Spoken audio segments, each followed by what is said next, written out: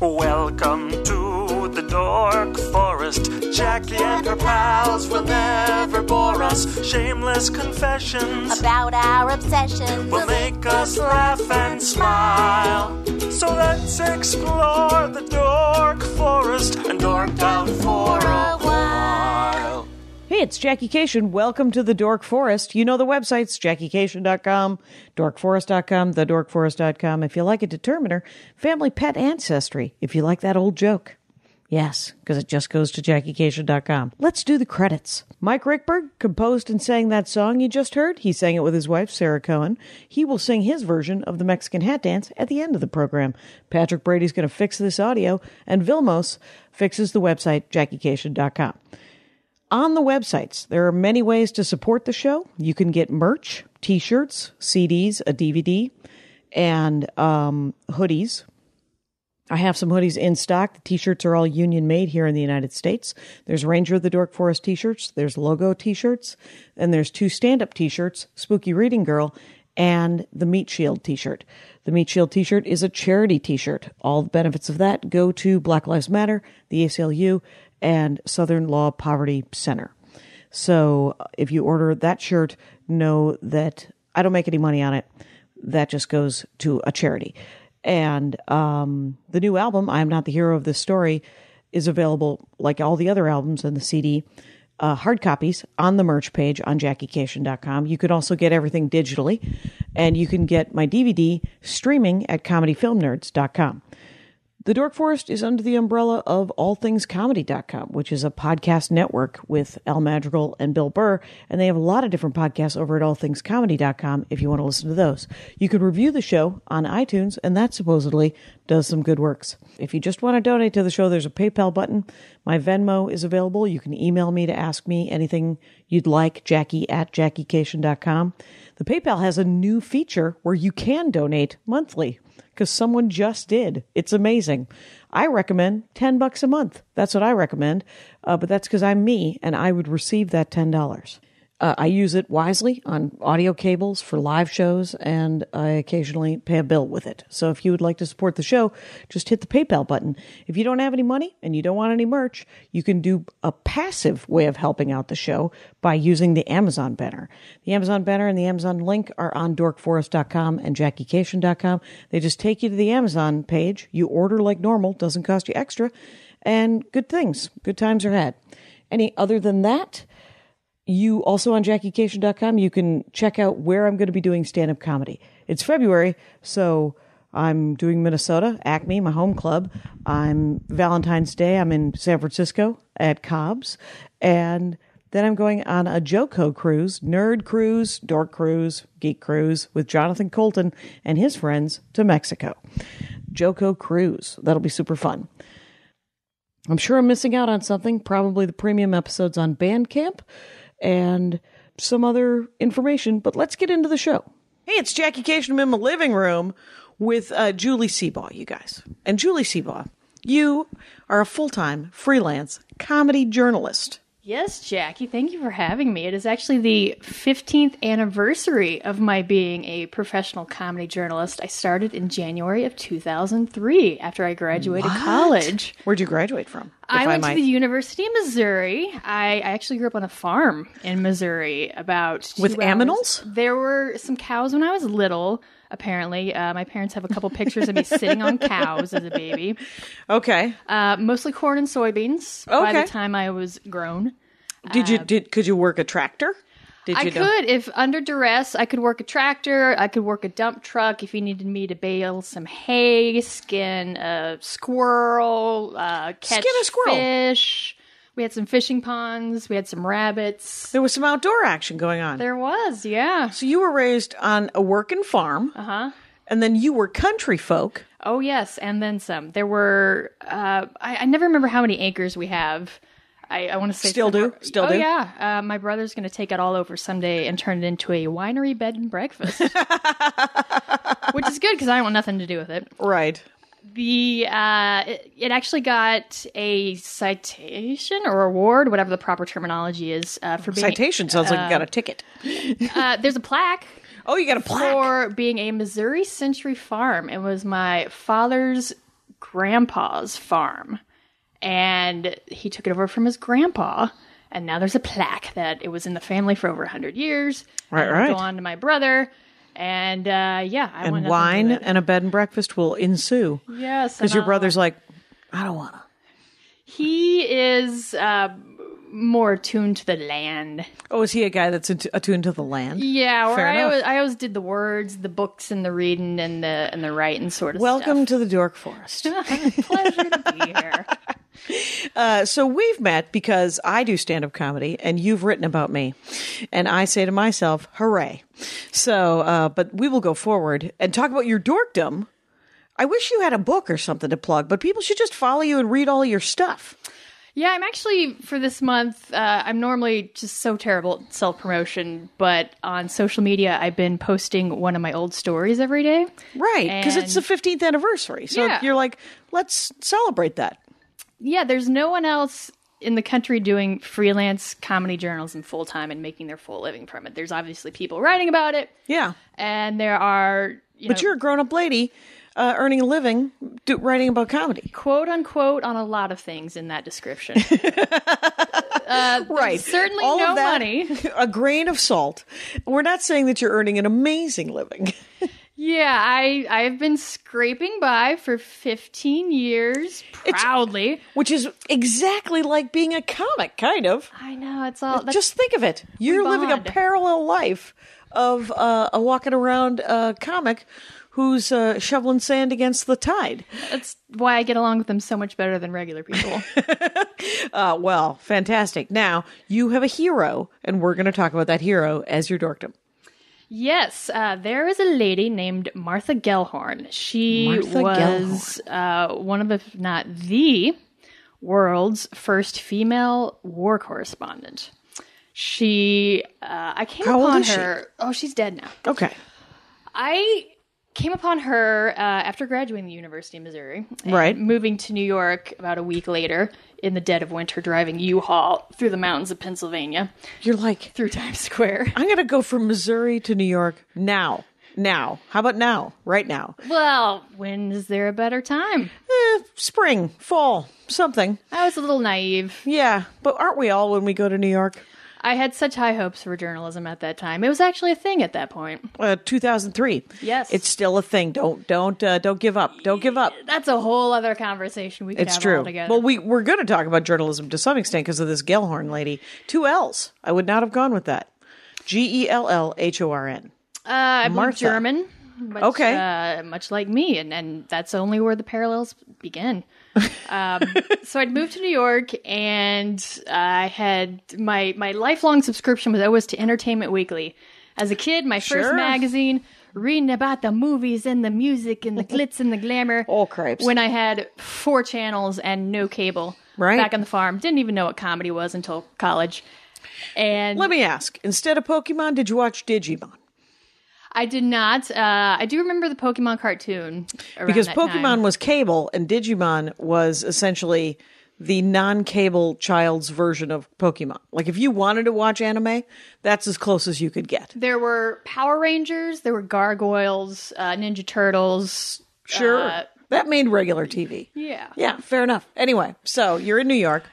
And with my, you're living the dream. Clutching my Entertainment Weekly subscription to my chest, and I saw a little blurb in one of the issues for a book coming out about a female journalist who traveled the world and was pretty badass. And I'm like, that looks really cool. I think I'm going to get that. So somehow I have, for the readers at home, for the viewers at home, I'm holding up a copy of this book here now, Gellhorn, A 20th Century Life.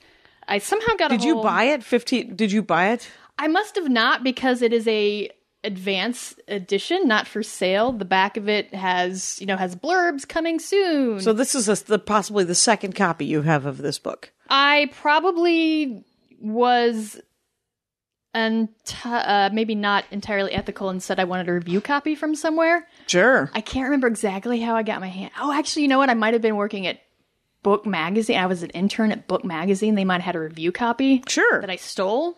Yeah, but they need to be read.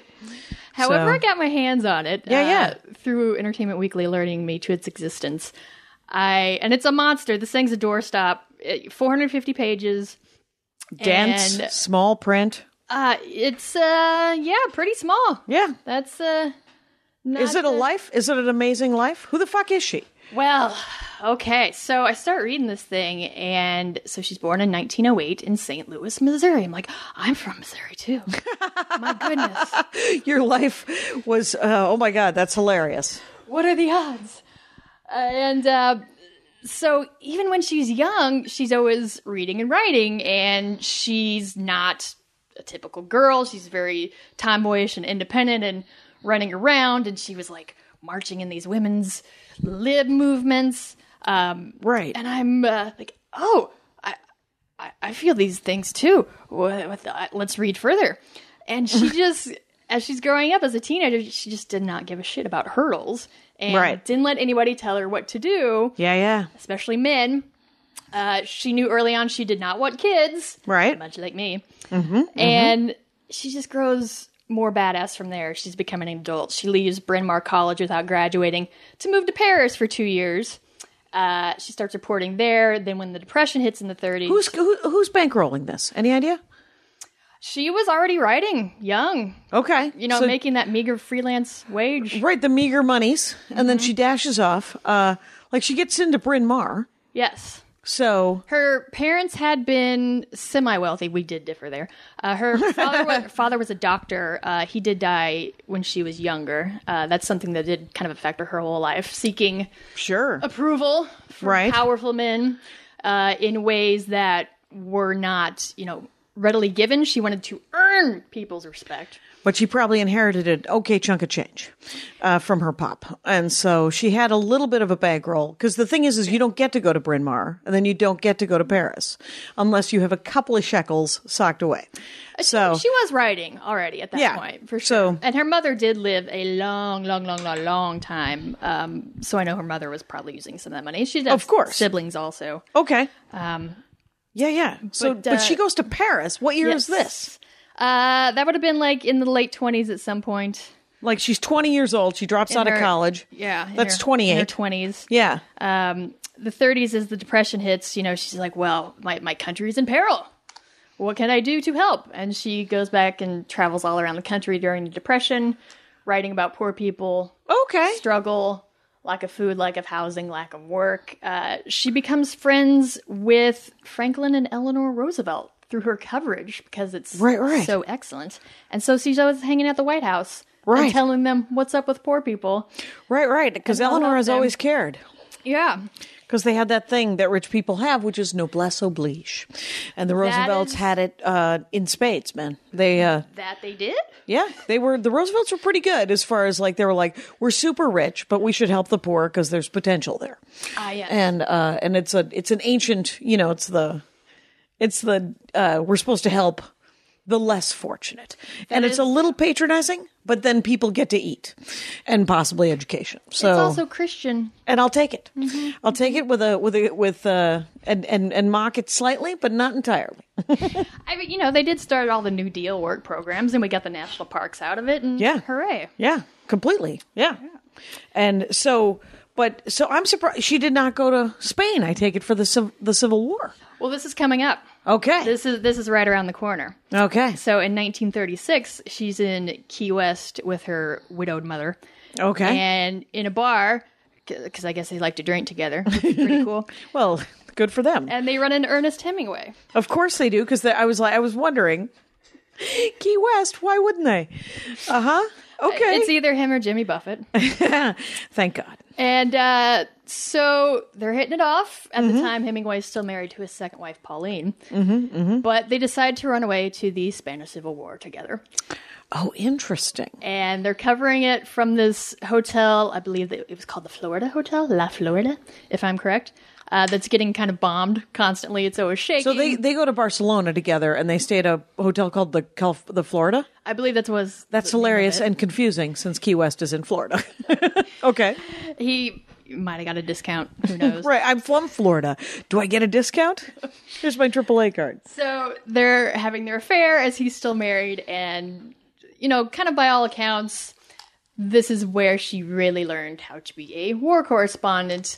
I don't want to say under his wing, but it's what happened. Right. And the thing is, he probably introduced her to more trouble than, and everybody freaking loves Hemingway. Yeah, he was already vastly popular at that time. Right. So, I mean, it's not like it's just being adjacent to the Roosevelts and Hemingway that will get you work. It's cronyism, but there's nothing wrong with it. Yeah, and she was writing for tons of outlets. There was already she had a resume. Yeah. It wasn't like he was people can get plus you wanting her. Right. And people can get you work, but they can't keep your work. You have to keep the job, and you have to make your own name in the job. But other people, hopefully, will help you get a job. Maybe that's where that money comes in with the rich folk. Where some money comes. Yeah, that can't hurt. Anyway.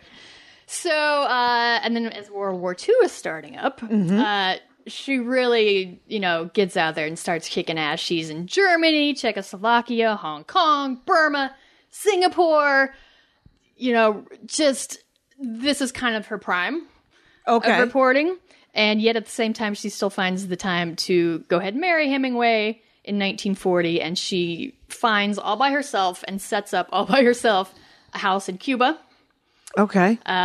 She was like digging ditches and stuff at one point and like pulling trees out of the ground. And yet she's still running all over the place. Right. Kind of to the extent of his aggravation. This is Hemingway we're talking about, obviously, and he's used to being the big star writer anywhere he goes. Right. And has a bit of ego. He likes to be fawned over. He likes to have a wife who, I guess looks up to him in certain ways, and he kind of started losing her respect over time. As he got more up his own ass. Right. With the boxing and the fishing and the submarines and stuff. So she kept doing her life. She kept living her life. And then they were married, and he didn't feel like she had given up anything for him. Yeah, I guess. And so one of the quotes was like, "Are you a ride or are you my wife in my bed?" Something horrible sounding like that. Classic. Yeah, he, I guess, expected her to become a little bit more domesticated. Which my girl's not going to go for that. No. So, and this is my favorite story. So completely off the rails, insane, bonkers.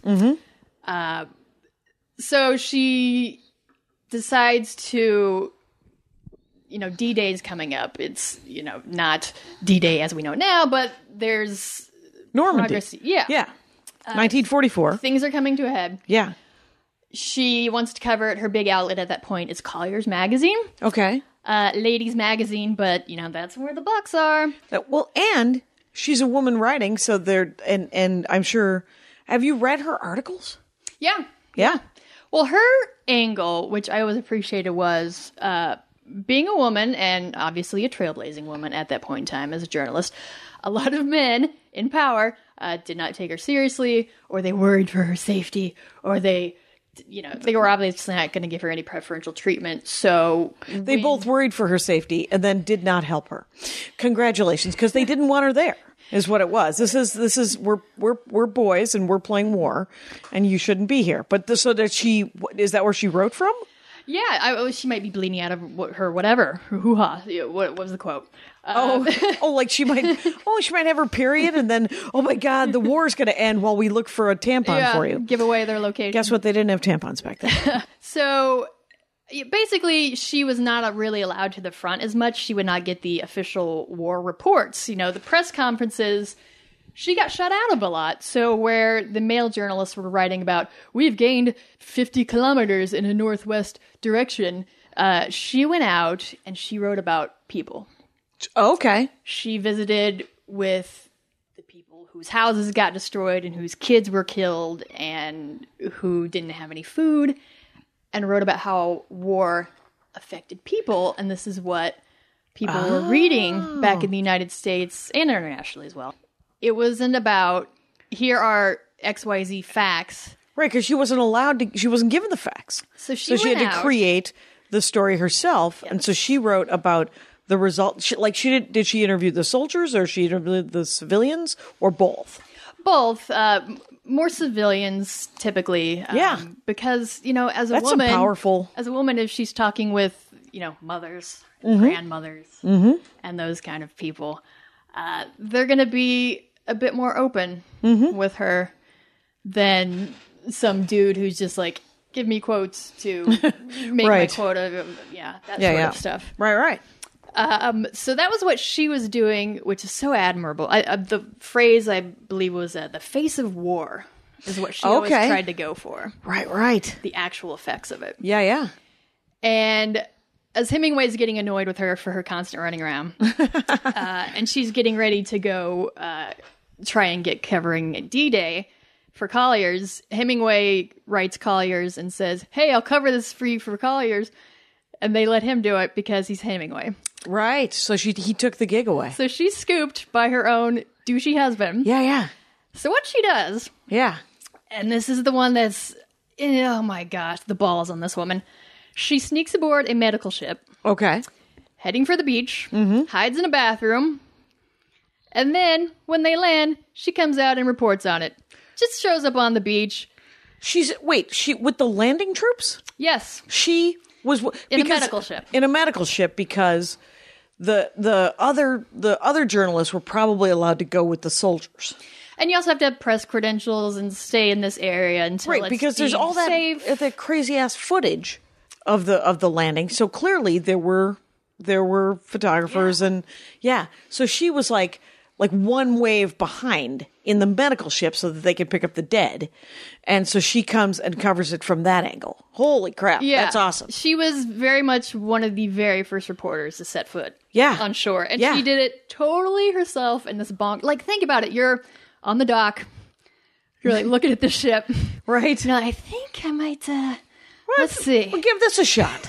So I'm going to go and hide in this bathroom with my one bag of reporting stuff. And it wasn't my even... notebook. Yeah. And a fresh pair of underwear, maybe. If you're lucky. All right. I'm sure the toilet was a bucket. This is not modern plumbing. Right. Well, the weird thing is that no one needed to use the toilet while on the trip, but maybe there were more than one.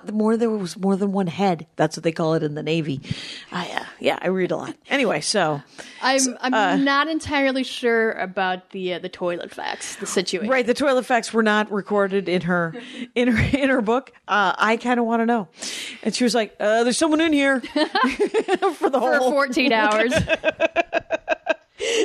I'll be out in a minute. So like lowering her voice. Flush. Toilet stuff still always be funny. I'm not always, but I'm sorry. Go. Glory hole? I don't know. And so, and then she can't know what's happening out there, so it must just, come up on the beach at some point and crash, bump. Oh, right. And she's like, okay, I guess we're gonna... I guess I'll sneak out. And there's all bombs and guns, and it's Saving Private Ryan. Here we go. Right. Yeah. And so she was not killed. And, well, what I think is interesting is that Hemingway, she met him while he was married to someone else. She travels a lot, giving him the freedom to clearly screw around on her. Oh, yeah. She's like, I don't know why you would be mad. Because if I stayed here, you would just cheat on me in front of me. This way, knock yourself out. I'm going to go to Burma. I'll be right back. And then you get laid elsewhere. We'll get together when I get back, if you'd like. Yeah. And then you go get a taco and some key lime pie and a beer, and I'll be back in a month. And so, and then to be the biggest douchebag in the world and steal the gig, how long did they stay married? Hey, you guys, this episode of The Dork Forest has a sponsor, and it's Stamps.com. You've heard of Stamps.com. Stamps.com is a postage-on-demand service. It's $15.99 a month, and you get to never go to the post office again. That's right. You can print on envelopes, labels, or plain paper, and they give you a free digital scale to make sure that you're doing it right. The digital scale, you pay shipping and handling. First 4 weeks, it's a trial. You get the scale, and you get $55 in postage coupons to see if you want to do it. and you use the code JK for Jackie-cation, or just kidding. After 4 weeks, you decide whether you want to continue to do it. If you keep doing it, they charge you for that first month. Otherwise, you have to cancel before that 4th week. But the great thing about it is that if you go to the post office on a regular basis, you can save those trips. Also, because of the digital scale, you never overpay. So if you want to do it, click on the microphone, use the code JK for Jackie-cation, and sign up for Stamps.com. Let's get back into the show. A year. Another year after that? Yeah. Well, he did actually start up with who became his 4th wife, Mary, while they were still together. He is not a serial monogamist. He is a guy that likes to have one in the chamber while he's shooting the bullet. That's a terrible analogy. I'll be moving. He also shot a lot of animals too. Yeah, he was a big killing guy. But he liked to stab. Have you read much Hemingway? Oh yeah. I actually like his writing a lot, and what do you like about Hemingway? He's very succinct. He gets the point across in as few words as possible, which is kind of the point of good editing. And what do you think about his point? He was very good, and in some ways it's kind of a paradox because he's also really good about showing how war affected people also. Mm-hmm. His largest novels are just that. Right. You know, they're about soldiers or former soldiers or people who had their balls blown off and who were shell-shocked, and people whose wives die in battle, and you know, all that Hemingway stuff. He did it in a much broader scope, and it was all fiction, obviously. She did try to do some fiction. It was not as well received. It was kind of a pipe dream of hers to be a good novelist. It didn't happen. Did you try to read that? Have you ever tried to read any of her fiction? I don't like it as much. Yeah. I don't. I definitely. So you did try, but it wasn't very good for you. Yeah, it's always about these conflicted ladies. Again, probably nonfiction. I mean, that's the thing about it. I always read Hemingway and I was like, this isn't fiction. This is your attitude toward these things, and terrible things have happened around you, and you are essentially telling us the story of those terrible things. And you're just, I think he just made the story, he combined several stories that he heard. I mean, sometimes fiction is that, you know? I mean, you're like, I'm going to take this story from when I was a kid and then pretend that this happened on top of it, and then that's going to be the story. And for me, I'm not a huge fan of Hemingway, just because I'm like, oh, you're killing me here. But I read crap. So God knows I am not the one to be the judge of people who love Hemingway. So I'm always psyched to find out why people like what resonates in a Hemingway book for you. Well, I mean, he's obviously withstood the test of time for a reason. This is classic literature. Right. We're talking about one of the biggest novelists of all time. Right. But you know what? I didn't like The Scarlet Letter either. So I got classics coming out of my ears that I didn't like.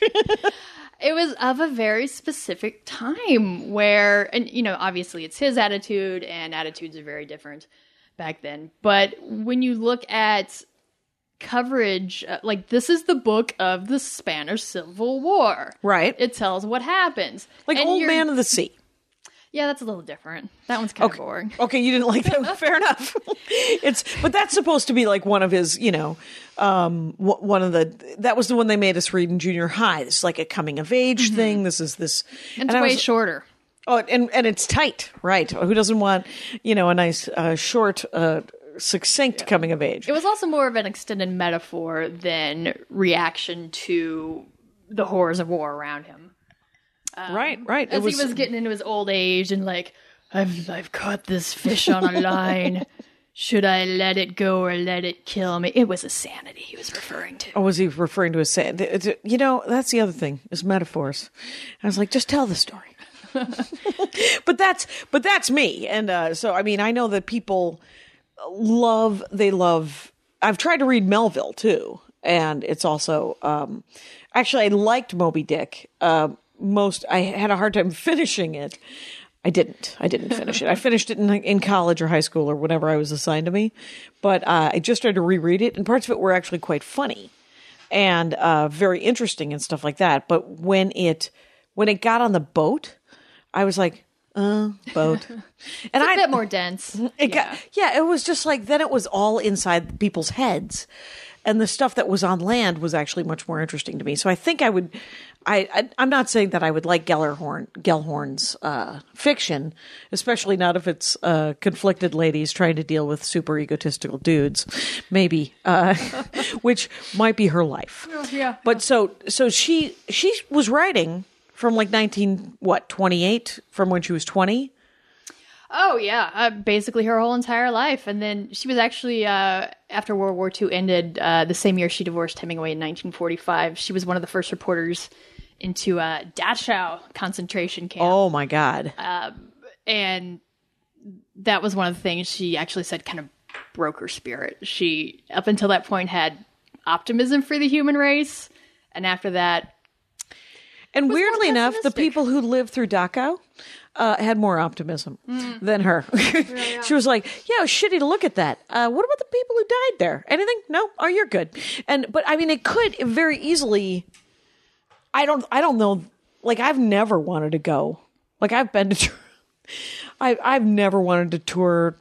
I get it, but that I probably should want to. Like, I went to Monticello and we did the slave tour. And that was a punch in the face. And I also don't want to go to that attic in Amsterdam. Oh, I just did that like a year and a half ago. And was it enormously powerful? Yes, everybody has to be quiet the whole time, and you're in the kind of treadmill line. You have to stay on this path, and no one's talking, and it's all very dim and dark and tiny. And right. I was definitely doing some silent tears. Yeah. The whole time. Yeah. Stuff like that is... I wanted to do that because I did think it was kind of important for me. Like, I also kind of do identify with Anne Frank a little bit because she wanted to be a journalist too. Right. Her whole goal in life was to be a journalist. Do you read a lot of books about people who are journalists? You're like, look what they did. I don't know why you wouldn't. Yeah. It gives you that courage to, I'm not crazy for feeling so different than normal people. And That's there neat. are ways to stick to your guns and do what you do and do it well. Mm-hmm. I know comedy's no concentration camp or anything. No. But No, it's not being trapped in an attic with your whole family. But the thing is that's why representation is so important. Like, having this woman she must have been a beacon of hope for any number of young women who wanted to. Oh, absolutely. And she never stopped. Like, she, even after all that, divorced Hemingway, in her 60s and 70s even, she was covering Vietnam and Israel-Palestine and Central American civil wars. Like, what the... there's no way I'm going to be doing that. Right. Is she walking slowly around the Sandinistas? What's happening? I can't... I have no idea. And then, like, in her 80s, the U.S. invasion of Panama. In her 80s! She dashes off to Panama. Or slowly goes to Panama. Right. And then wanders around and goes... her walker through Panama. Was she still interviewing the people, like how it affected the people? Yeah. That was always her... She found what worked and what she enjoyed and what she needed to do. Well, I think it was compelled to do. I think those are more important, those stories, kind of. Because, you want to hear, like, we all watch the Sans Iwo Jima and the different war movies and whatever, and you're like, take that hill, fight that fight, do that thing, and those are the warriors are all, those are most of the movies are about the warriors, but the real pathos and the real of the cost to humanity that the war needs so much to be revealed. Yeah. It's neat. People are like, humanity is the reason. Well, theoretically, if we're excluding money, humanity is why, preserving, human life, I guess. I'm saying that's completely wrong, but that's supposedly what war is about, protecting people. Oh, freedoms and if we don't dive too deep into it. I never did. I mean, like they always say that World War II was like the one just war. Mm-hmm.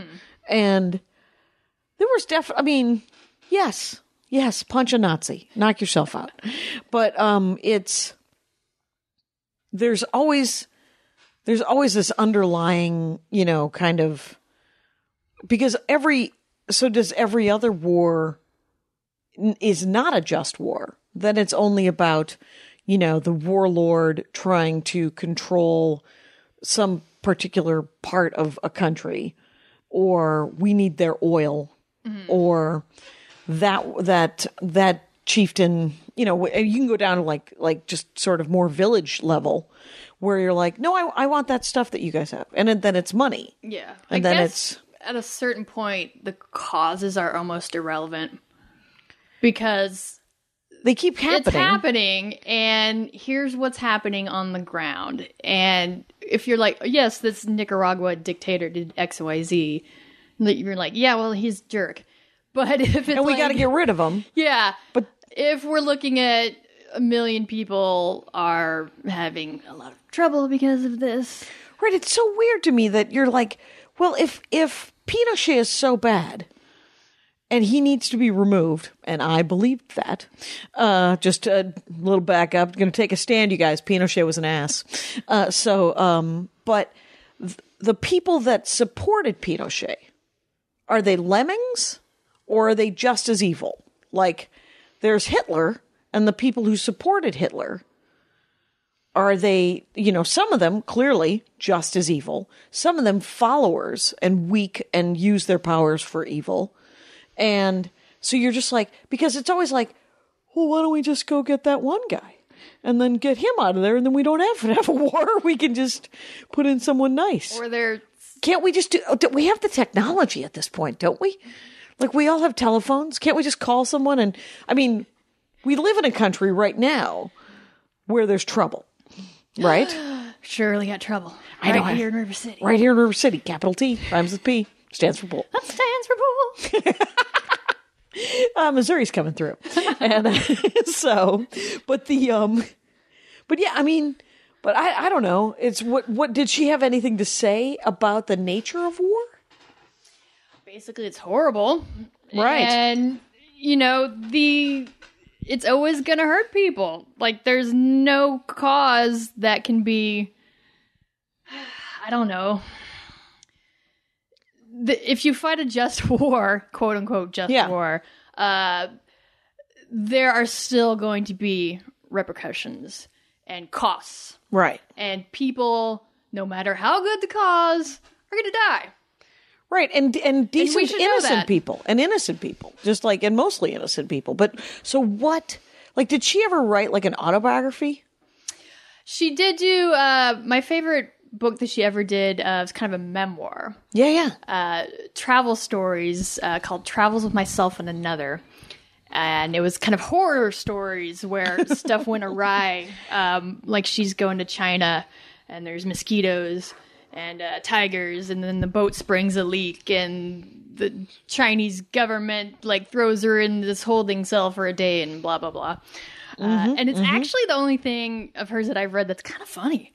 Okay, she actually has a sense of humor about herself and her predicament, and makes fun of Hemingway is one of the characters, and one of them who she refers to as unwilling companion, or UC for short, and just talks about him complaining and being drunk and complaining and then being drunk and repeating the pattern.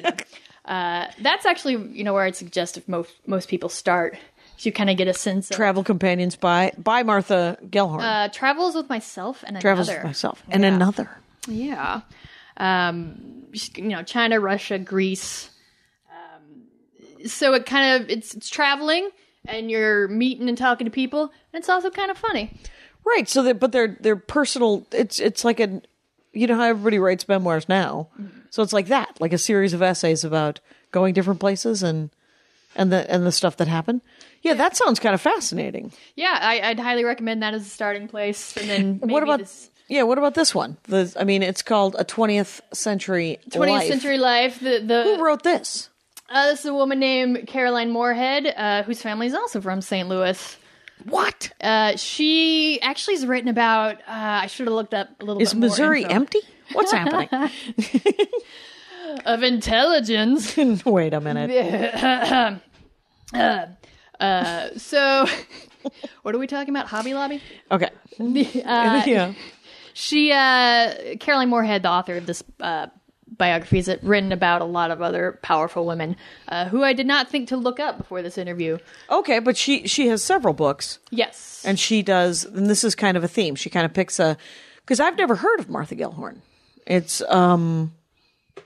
she seems fascinating. Oh, yes. And then she didn't even, well, I'll just wrap it up her life with another little tidbit that I always appreciated. That when she was 89 years old, living in London and too blind to read anymore because, reading was kind of her only joy at that point, she went and killed herself because she was done with it.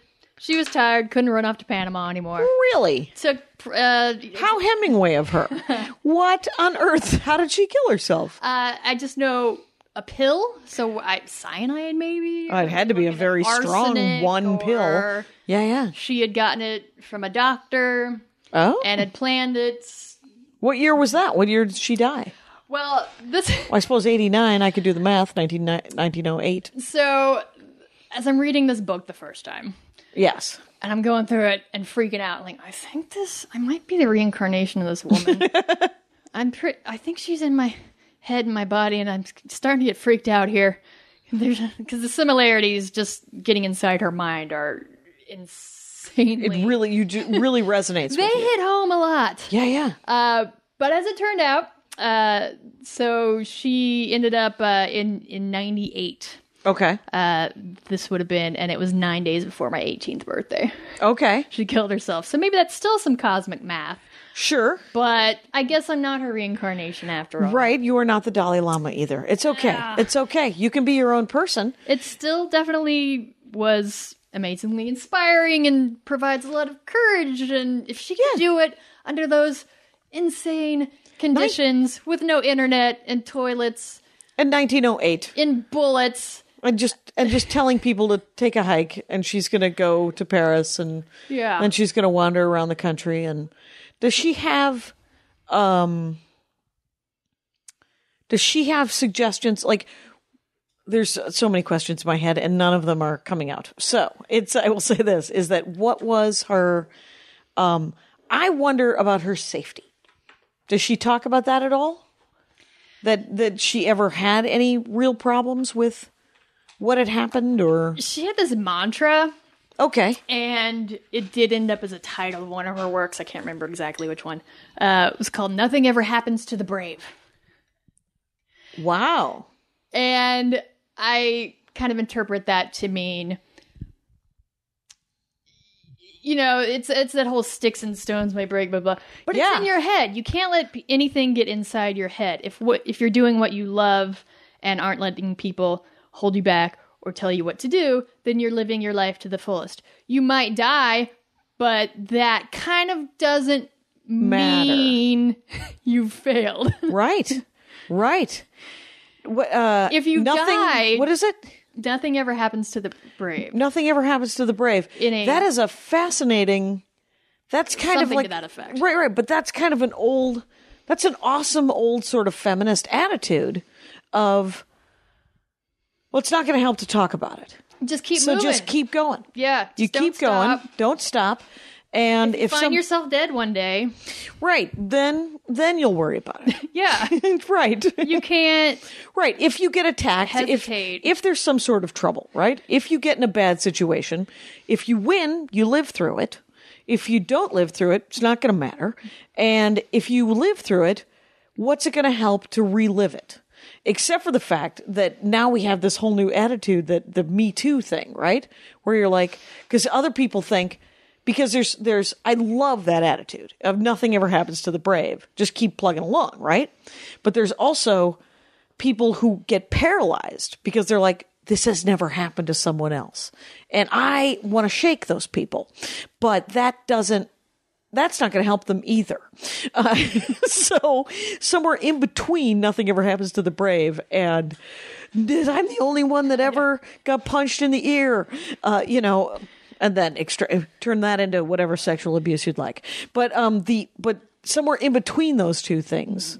It's your life. You gotta, There's no way of knowing you can't not be a woman. Well, you can not be a woman these days. But, what do you can't trade lives. You can't start over. You just have to do your thing from your gut. Right. Oh yeah. But I was never raised to not do that. I mean, it was always like, do whatever you want because I'm going to make fun of you anyway. Yeah. So it didn't matter. I didn't quite have that. You didn't. Yeah. Well, that's the thing is most people didn't. Right. Like I feel to some extent very lucky. I also feel very lucky about the amount of neglect that my parents. I have met so many women whose mothers are hands-on, give a shit about their marital status and their child status and their job status. My parents were like, as long as you don't ask for money, hope it all works out. And they've never cared. And I used to be mad about it, but I'm not mad about it anymore because I've watched people give up dreams because their mom's dreams wanted, like, I have a friend of mine whose mom really wanted my friend to have children. My friend never wanted children. She wanted to be an actress. She now lives not in Los Angeles acting. She's a stay-at-home mom to 2 children. I know. And she's like, and it's not that I don't love my children. I do love my children because they're my children. And I guess you end up loving them. But that's nothing that she wanted to do. And so I feel like I want to help those people. Like I want to shake those people and go, fuck everyone. Just do the thing you want to do. And, it shouldn't hurt anybody. And if somebody's trying to guilt you into doing the thing, like if someone says, my parents were always like, as long as you have a job, and you aren't asking me for money, you can be a forest ranger. You can go forth into the world and learn origami. Do whatever you need to do. And now they're proud of the things that I've achieved. And to some extent, my father believes he was responsible for it. And I was like, you going to take credit for this? He's like, I would take credit, but what if you fail next? And it's like, well, at this point, I've been in it so long that I can't fail. I've already succeeded. Like if I failed tomorrow, like if I don't get to work anymore, I still think it all worked out. Mm-hmm. Yeah, exactly. Yeah. Like you've been doing this for 15 years. By the way, Julie Seabaugh, SEABAUGH.com. And it's at Julie Seabaugh on all the things, right? Yes, the things. The things being Twitter and Instagram and all the things. Okay, Facebook. Oh, yes. Okay, so yeah, like you've been doing this for 15 years. My parents still have no idea what I do. And they do want the grandkids pretty bad. Pretty bad? Don't they have your brother? Yes, they do. And he's got the name. He's got a lot of pressure. Sure. And he's right there. Which he kind of is starting to resent. Right. That's between him and his God. Which they do share. And that's a whole other, yeah. That's a whole other thing. So are there any other fun facts? The too soon did remind me. Yeah, there are some other less fun facts. Well, we all have them. Along the life journey, she accidentally killed a kid when he ran out in front of her car in Africa. What? She hit a kid with her car in Africa? She did. She had ovarian and liver cancer. Here's a doozy. Wait, how can you move on from she killed a kid in Africa? What country in Africa? I don't remember. Okay. It was at one point when she lived there, because she lived everywhere. How long did she live in Africa?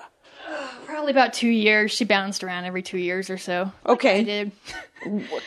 How long have you lived in Los Angeles? This time I'm in a little over 3 years. I think I'm finally settled down. It's been like 4 times in New York and twice in LA and Vegas.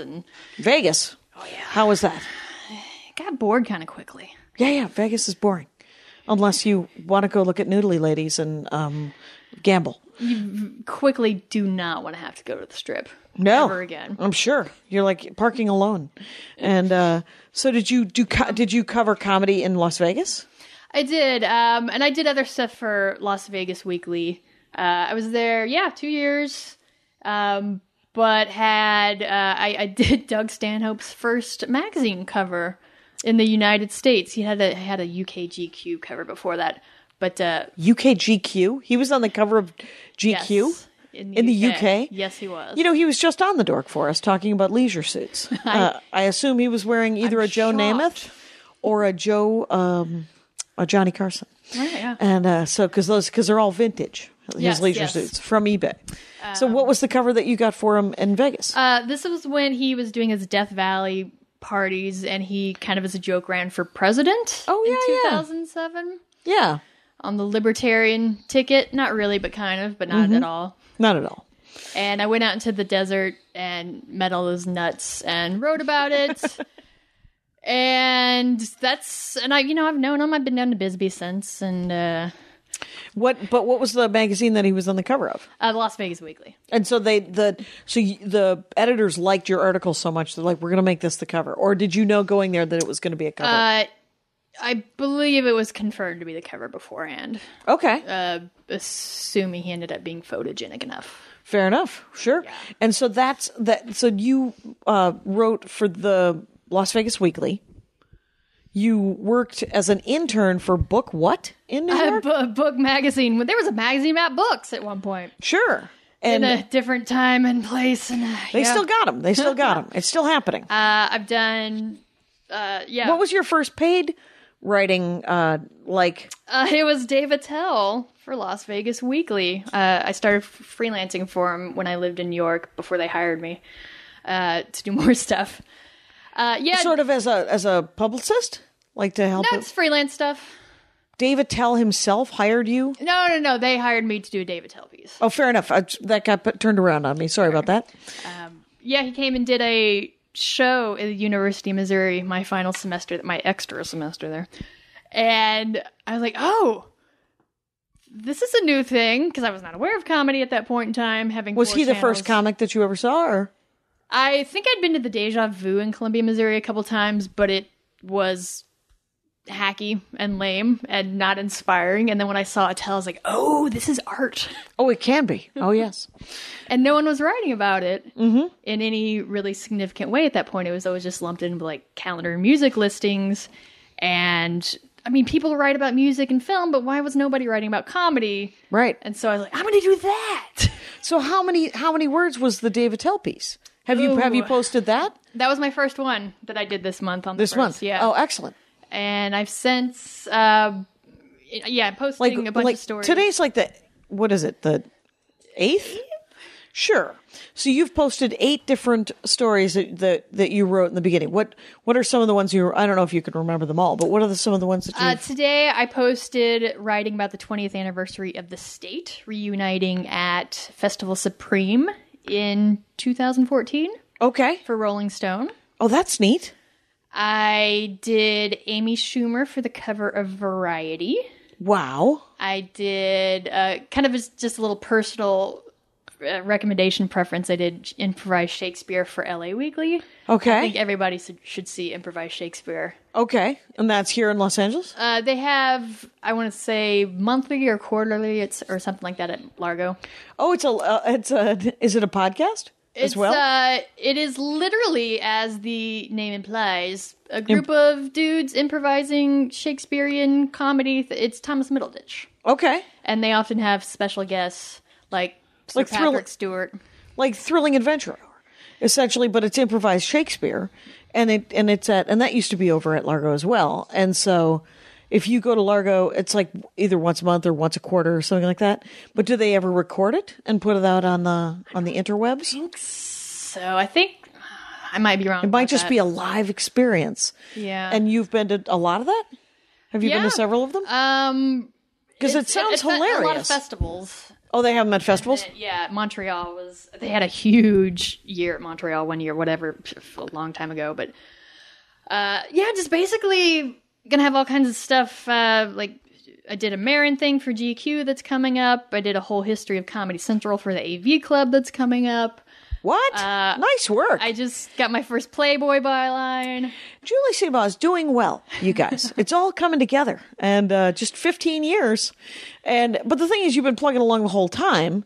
And so you'll get something kind of fancy. And then what have you had to do bread and butter wise? Like, is there just like, I got to cover what's happening at the Laugh Factory in Chicago. And it's some shouty wiggly dude. And there's certainly been a lot of that. There's been a fair number of that. And there were also a lot of, counter to what I kind of said a little bit earlier, a lot of calendar blurbs. Okay. Writing about comedy. Right, just in a way to try to keep it together. Yeah, that nobody else was going to be doing, so I might as well be doing it and getting a minuscule paycheck for. Right, because those add up.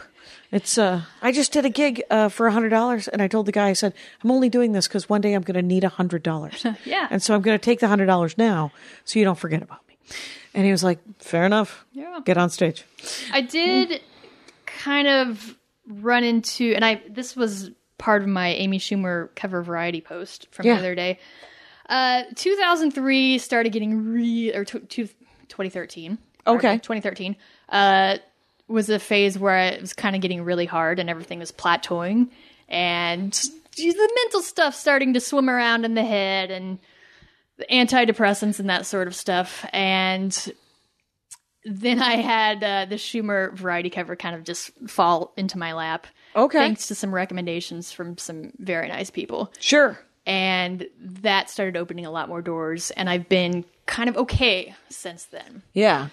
I've had to do less and less of stuff I don't want to do, and which is pick and choose, really telling what I want to about comedy, which is less about like the jokes of here is a joke that was said and people laughed out loud, and more about like the context in which this comedy was created and the stories behind the people creating it and what it actually means going out into the world. I'm all about context of comedy. Sure. Much like Gellhorn and the context of war. So it's the same. It's the same, but of course, nothing alike. The stakes are so much lower. I cannot express. Yeah. But I'm not going to get no postage stamp like she did, or have Nicole Kidman play me in a lousy HBO movie or anything. She has a postage stamp, and Nicole Kidman played her in a lousy HBO movie? Yeah, because, I kind of tried to be active in my dorkdom. Right. You looked up stuff. Yeah. I went at some point to her St. Louis. I tracked down her old address when she was a kid in her school. Okay. And I went and sat out in front of them in my car and took a picture of the exterior and thought deep thoughts. And Sure. she... there's a St. Louis Walk of Fame where they have stars on Delmar Boulevard, their entertainment kind of loop there. And she at one point did not have a star. Okay. What the hell? And I wrote in their little form and suggested it. Like, how dare you? She had already had a stamp by that point. Right. She did finally get her star. Okay. And you were probably helpful to that. I'm sure Caroline Moorhead, the author, probably had a lot more to do with it than me. You never know. You never know. So do you have you have an upcoming thing? Clearly, you said, I think it's a Playboy byline. I just get my first one. I'm doing another one. Well, I don't want to jinx it. I'm not going to say it. Maybe it'll fall through. Well, what was the last one? That was Russell Peters was the first Playboy byline I got. Canadian comic? Yes. Canadian, I don't know anything about show business. I'm so sorry. He hasn't done a lot of acting. He has? He has not. Okay. But he had a Netflix show come out called The Indian Detective, which I didn't bother really watching because I don't care that much about TV. Right. Besides, that's not your stand-up comedy, because there's a billion people writing about it. Right. I'm not going to put anything unique on it.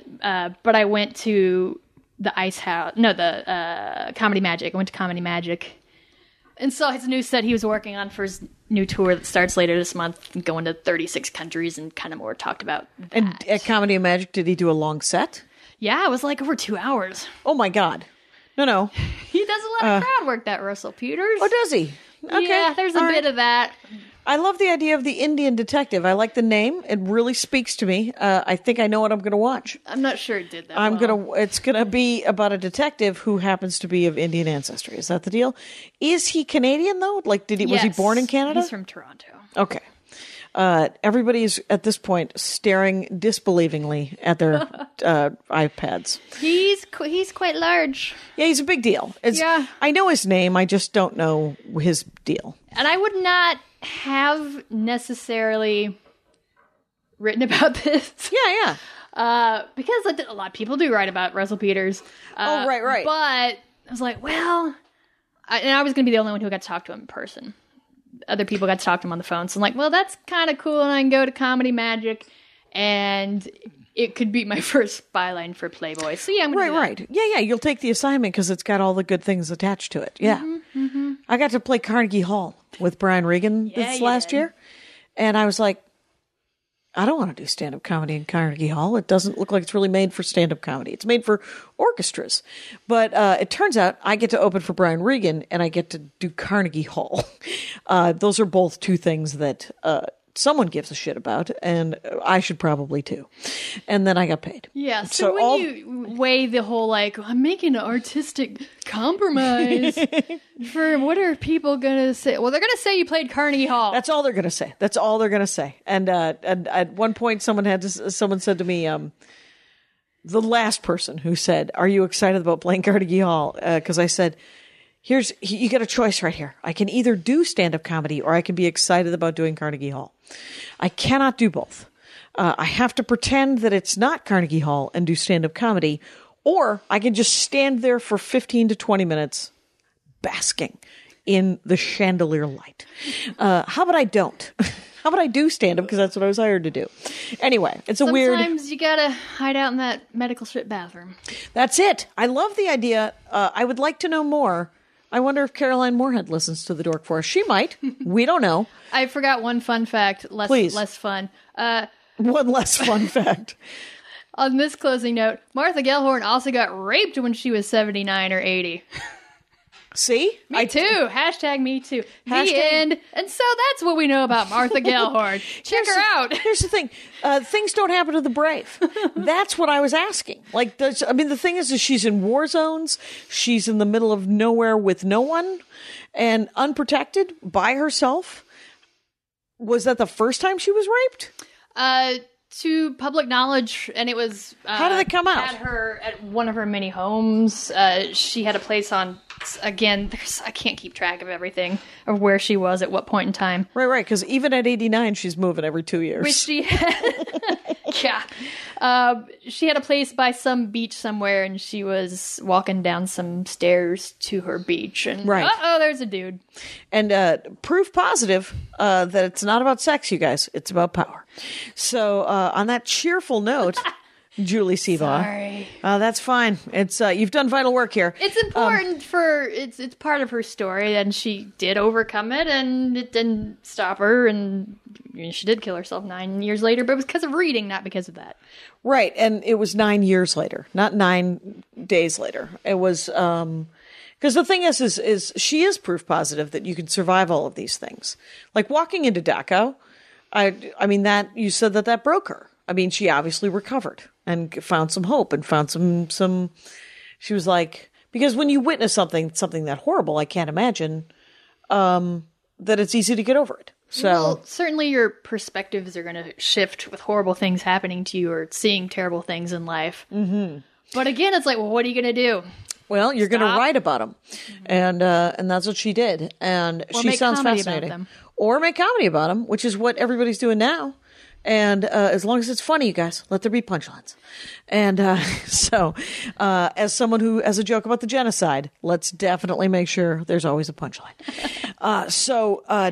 Julie Seabaugh, it's julieseabaugh.com. Seabaugh. Julie is spelled like Julie. It's at Julie Seabaugh on all the things. And thank you so much for doing the show. Thank you, Jackie. I'm glad I could promote myself one time before going back into a 5-year hibernation. Exactly. You won't be able to find her, you guys.